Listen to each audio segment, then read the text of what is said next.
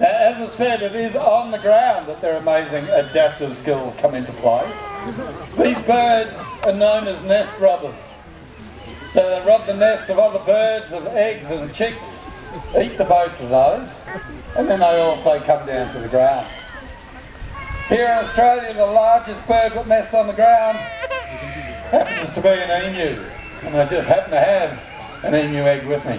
It's a plastic cast of an emu egg. It's about the same shape, size, just as strong. All I need to do is place that egg on the ground. You can see she's showing some interest already, but she needs a bit of help. We've got that right here as well. Plain old simple rock. Picks up the rock, lines up the egg, here we go. Oh, nice hit. You want to hit it once more? Okay, this time. She's actually got a little hole in there. She's going to rip it open from there. Do you want to hit it once more? Oh, there we go. Well done. Give her a round of applause. That was all right.